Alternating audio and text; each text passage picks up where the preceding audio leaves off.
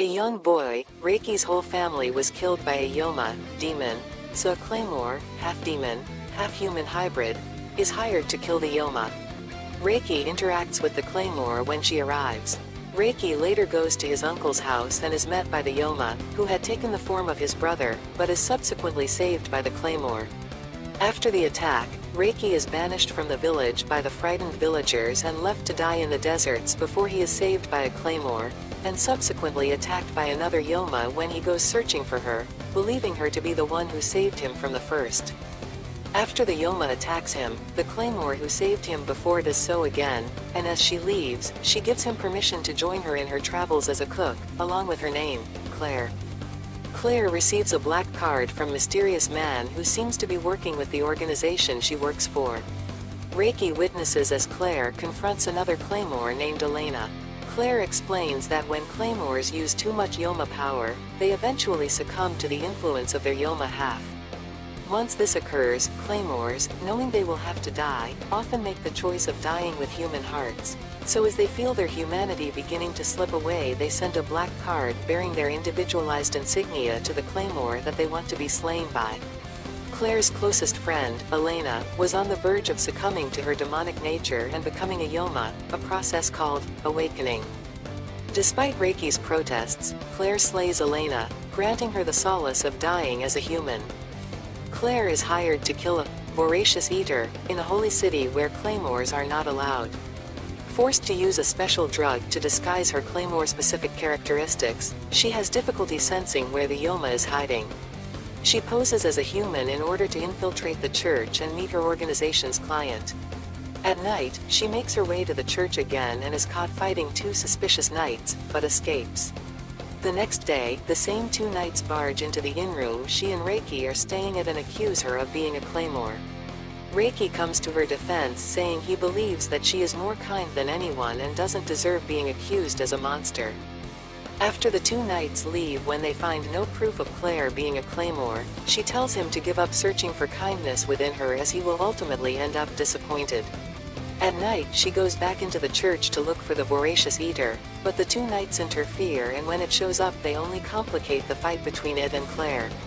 Ultimately, as it is about to kill them, Claire does everything she can to protect them, including jump into the path of its deadly claws.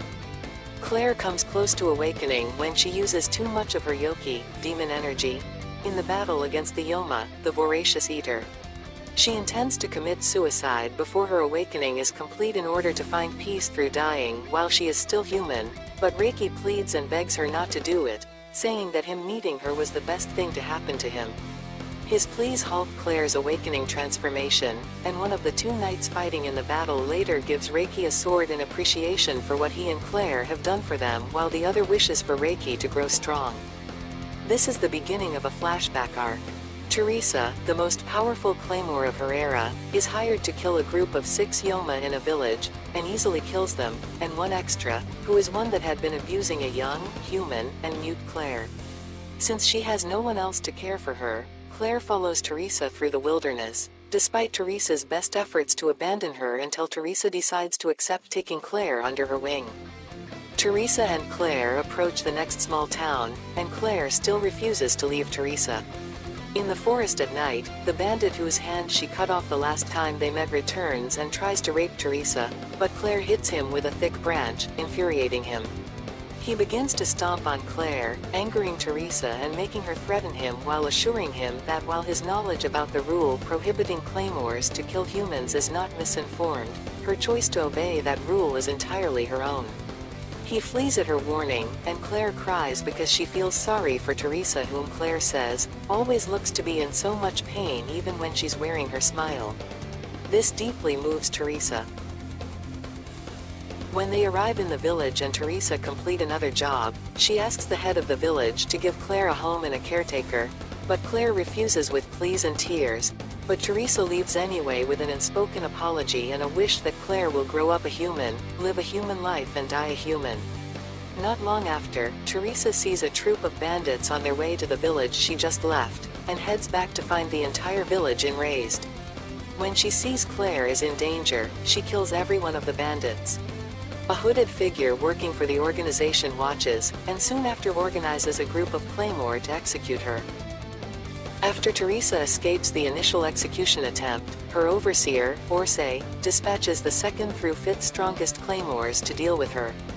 Claymores number 2 through 5, Priscilla, Elena, Noelle, and Sophia gather together before departing to kill Teresa.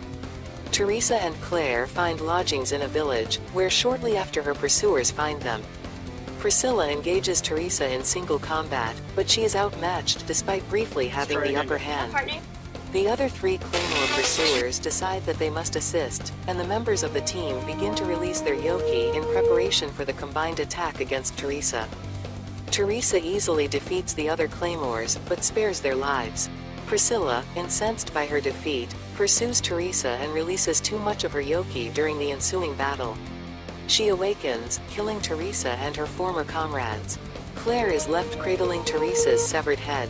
After Teresa's death, Claire brings her head to Rubel and asks to become a Claymore.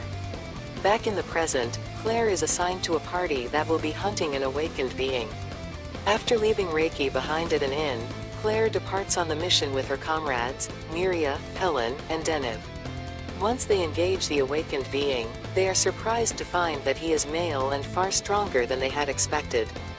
The battle against the male awakened being seems hopeless, despite Helen, Deniv, and Miria demonstrating use of their extraordinary skills. However, Claire refuses to give up, and uses her yoki reading skill to dodge the enemy's attacks. Together with Miria, Claire attacks the awakened being and kills him. Throughout the entirety of the battle, Galatea, and I, for the organization, reads the yoki of the 4 Claymores from a great distance and informs her overseer Ermita of the progression of the battle. As the 4 Claymores recover from their injuries, Miria suggests that the organization has purposely sent them on a suicide mission, since she discovers that they are all troublemakers who may have partially awakened. Deniv proves this theory by intentionally exceeding her limits in order to heal her wounds. To the Claymore's surprise, she does not awaken from the process. Miria warns the group to avoid top 5 Claymores: Alicia, Beth Galatea, Ophelia, and Rafaela. She advises the group to avoid fighting them due to their power. Claire is sent to engage another awakened being with another team. However, much to Claire's surprise, the team only consists of herself and Ophelia. To make matters worse, Ophelia's lust for blood and the threat of the awakened being places both Reiki's and Claire's lives in jeopardy. Claire fights Ophelia and loses her right arm as a result. Elena, who was presumed dead, saves Claire and severely injures Ophelia. Frustrated about the untimely demise of her brother at the hands of Priscilla and her defeat by Elena, Ophelia becomes enraged and awakens. Claire recuperates and Elena decides to teach Claire her flash sword technique. Shortly after Claire leaves, Elena is confronted by Rafaela. Elsewhere, aided by addition of Elena's right arm and the newly acquired flash sword technique, Claire fights Ophelia. During the battle, Ophelia finally realizes that she has awakened and becomes paralyzed with shock. Partially thanks to encouragement from remnants of Ophelia's humanity, Claire manages to defeat her. Unable to contact Claire for 3 months after Ophelia's awakening and death, the organization decides to send Galatea to track her down. In the meantime, Claire searches for Reiki, while disguised and with her energy suppressed, in a local town. She nearly runs into a party of Claymores on a hunt for an awakened being. The next day, a bloody and shredded Claymore limps into the town and tells Claire that the party was captured. She sets off to rescue them as, unbeknownst to her at this point, they are being tortured into awakening. Claire arrives at a cave inhabited by 2 awakened beings, the Abyssal One, known as Riffle of the West, and her lover and protector Dauf. In her confrontation with Dauf, Claire is rescued by Galatea. They come to learn of a secret arms race between the 3 Abyssal Ones of the North, West, and South, and Riffle's intentions to raise as many awakened troops to join her side as she can before their inevitable confrontation. As Galatea buys time by distracting Dauf, Claire races to save Jean, the only Claymore capable of penetrating Dauf's heavy armor.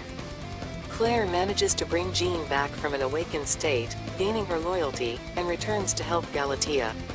Together, the battle shifts and Dauf is defeated, though Riffle saves his life. Claire finally lands a hit on Riffle, and so she explains about the Northern Kingdom and the name of its ruler, Isley. Galatea returns to her mission objective to return Claire to the organization, but decides to abandon it. Rubel and Rafaela confront Claire and Jean, and Rubel gives Claire a mission to go to the Northern Lands along with 23 other Claymores to confront a horde of awakened beings and the Abyssal One Isley. He also mentions that Reiki has gone there, giving Claire even more incentive to go. Once there, Claire is reunited with Miria, Helen, and Deniv. The 24 gathered Claymores divide into 5 teams and are soon confronted by 3 awakened beings. They literally strike first and attack them in the town of Pietà. The 5 teams defeat the 3 awakened beings. Some of them suffer serious wounds, but there are no casualties. Reiki is shown wandering in the ruins of a town already destroyed by Yoma, and meets a child like Priscilla. Priscilla takes a sudden liking to him, and Isley, Priscilla's caretaker, invites Reiki to go home with him and Priscilla. Reiki, who remains determined to protect Claire, persuades Isley to teach him swordsmanship. Meanwhile, Priscilla continues to express a seemingly innocent and peaceful liking for Reiki. Deniv confronts her captain, Undine, and the two reconcile by revealing their motivations for becoming Claymores. Flora, Claire's captain, distrusts Claire because of her borrowed arm, but accepts it after Claire reveals it came from Elena. Undine returns to her team and addresses them rather kindly, puzzling the other Claymores. In the distance, Isley orders his lieutenant, Rigaldo, to bring along the full manpower of his awakened followers to annihilate Pietà. Claire and the rest of the Claymores prepare themselves for the next wave of awakened beings. Reiki, Isley and Priscilla head towards Pietà while the Claymores prepare themselves.